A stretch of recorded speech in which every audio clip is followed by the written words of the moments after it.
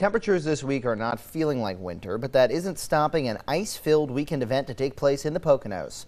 2822 Eyewitness News reporter Sydney Costas brings us to Sculpted Ice Works with a behind-the-look scenes at how they bring WinterFest to life. Bringing a block of ice to life. Carvers at Sculpted Ice Works are working around the clock, preparing for Stroudsburg's WinterFest that will kick off on Saturday.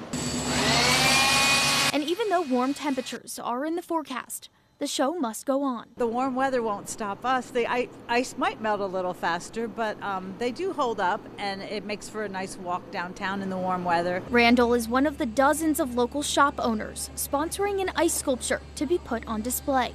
The event, held over President's Day weekend, is one of Stroudsburg's largest, bringing in hundreds of visitors to small businesses. They all have invested themselves in these communities by building their lives around their small businesses or eateries. So this is a really great opportunity for people to come explore downtown. More than 50 ice sculptures will be scattered throughout downtown.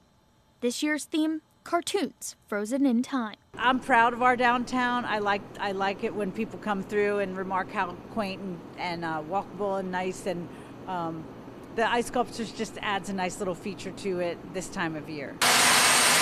Sculptors tell Eyewitness News the hard work that goes on behind the scenes is all worth it in the end. We come together as a team and we make it happen, but so much work goes in, and then we're out there, we're setting them up, and everybody seeing them makes it gratifying. In Paul Township, Sydney Costas, 2822 Eyewitness News.